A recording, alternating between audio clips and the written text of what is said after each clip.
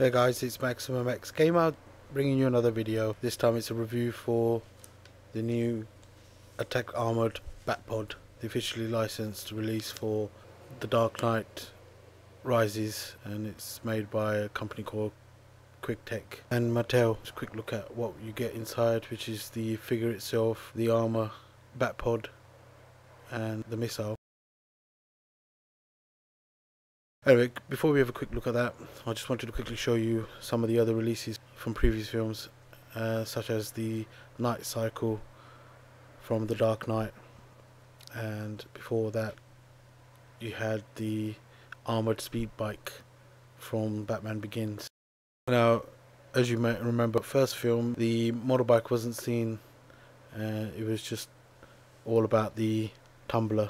And in the second one we had a glimpse of the Batpod, but these are the motorcycles, more to do with the franchise, but they were officially released, and as you can see I didn't open them, just part of the collection. Both of them very similar in design, they both had projectiles, no sound, but definitely worth having as part of a collection. Going back to the original toy, the one we're looking at today is the Attack Armoured Batpod. Once we get it out of the box, this one was a bit more tricky, each thing was stuck separately.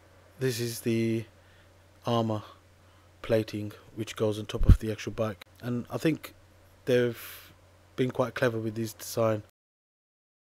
This is the Batman figure that comes with the Batpod, and as you can see it's quite detailed, exactly the same as if you buy it on its own. It's already positioned as if it would sit on a bike, but you can use it as an individual figure, so that's always good. There is a lot of detail inside this figure. Moving on, this thing, or this goes at the top of the bike. At first I thought it was going to be this grey projectile, but then I realised it's the orange one. I assume at some point during the film you will see this in action. As I said, it's the orange projectile which simulates a rocket. Anyway, putting these little bits aside, have a closer look at the actual bike itself. Now, once you've placed the Batman on the bike, it fits in seamlessly. Now, it is plastic, but the quality is excellent. I don't know why they've chosen to go with the grey scheme, grey and black scheme. I would have preferred it if it was all black. It just looks more like a toy because of the colour. From the pictures that I've seen from the film, the Batpod is still all black. Moving on to the actual shield itself, as you can see it's designed to fit at the back of the Batpod. I think they've been quite clever with this design. I really like how it's almost like a transformer. You attach the armour at the back of the bike, as you can see there is square fitting, and they would just slot into there.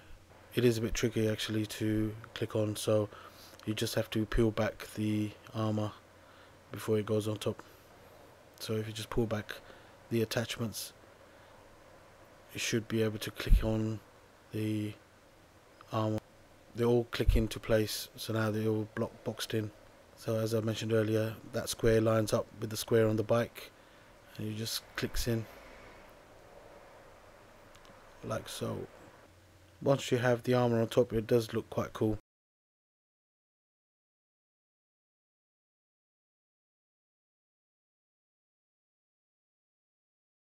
Now it's the time for the missile launcher, which fits right at the top. Again, if it was all in black it would have been so much better, or even gold, but they chose to go with grey. Once the rocket is attached, you can click it back into place much easier. Armour doesn't actually impede the way you use it, it actually makes it slightly more sturdy. It does look good, it's very cleverly designed.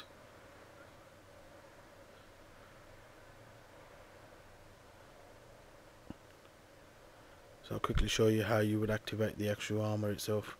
So the rocket now doubles as like an engine. So let me just quickly show you how you would activate the armour. You have to mind your fingers. As soon as you press or activate the armour, you have to move your fingers out of the way quickly. I think it's a really good design. I like the way that they've incorporated two things into one, and it does make it an excellent toy. I'm glad that they've upgraded the Batpod to reflect the actual bike in the film, rather than the ones like I showed you at the beginning from previous releases where they just look like normal motorbikes. So this one, I'm happy that it reflects the bike you actually see in the film. The only downside is the grey scheme, which I would have preferred it if it was black. That's the only letdown. Otherwise, the design, the look, the feel is excellent. Very sturdy, brilliant idea, and it's something different. Well, I hope you liked this review. If you are thinking of buying it, it's definitely recommended. If you like what you saw, please subscribe and give it a thumbs up. This was Maximum X Gamer signing out.